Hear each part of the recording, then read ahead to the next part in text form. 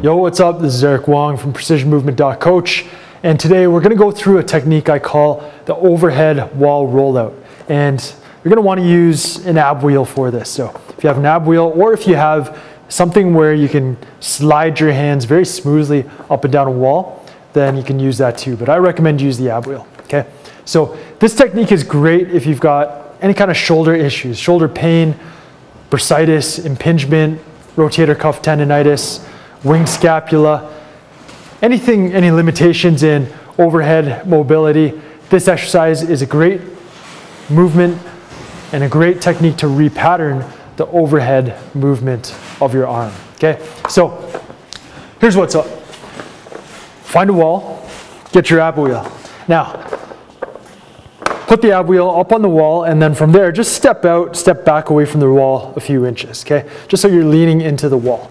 Now here, you wanna just kind of protract the scapula a little bit, not full out, but protract a little bit. You don't wanna retract, so protract a little bit to help fire up that serratus anterior, okay? From here, you're just gonna roll slowly up the wall, and as you roll up the wall, you're going to shrug your shoulders, elevate your scapula. Okay, get as far up as you can, and then come back down.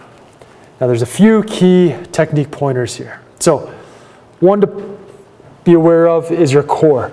You don't want to let your spine go into lumbar extension like that. Okay, you see that air? I'm losing my spine, my rib cage is flaring out. Don't do that. Keep your anterior core on, your abdominals on the whole time, so you're not losing that neutral spine.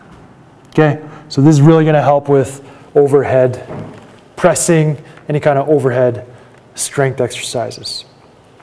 Number two is you don't want to hold your breath. Okay, you want to keep breathing the whole time through. The toughest place is going to be when your arms are right up overhead. So just focus, hold there for a bit, breathe, and then bring it down. Okay, so we're going slow. We're working on what I call the ABCs of movement: alignment, breathing, and control. Okay, we're not in a rush here, doing everything properly, breathing throughout the movement. Okay, now the key here is the shrugging of the shoulders at the top. One of the big myths in training and fitness is that the scapula, your shoulder blades, always have to be down and back. So people are teaching and trying to pinch your scapula down and back, doing overhead presses. That's just going to result in impingement at the shoulder, tendonitis, bursitis, some kind of shoulder pain is going to occur, okay?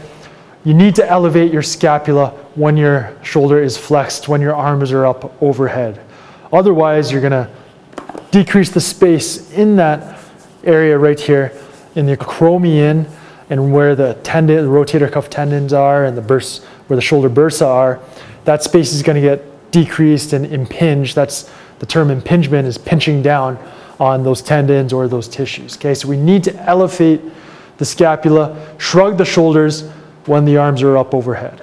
Okay, so when you're doing this technique, you can go 8 to 12 repetitions, slow, under control, but work more on alignment and control and breathing, and make sure that those are in place, and stop if you feel like you're losing technique, you're holding your breath, or you're losing your ability to control the movement through that full range. Okay, so that's going to help you out.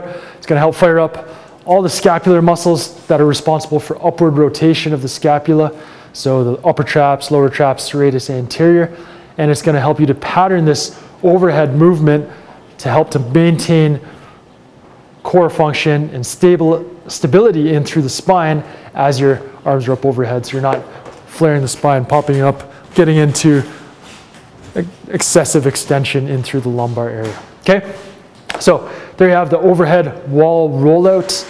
Do it up. It's going to help you out if you got any kind of shoulder pain or anything like that, and make sure you let me know how it goes. All right, peace.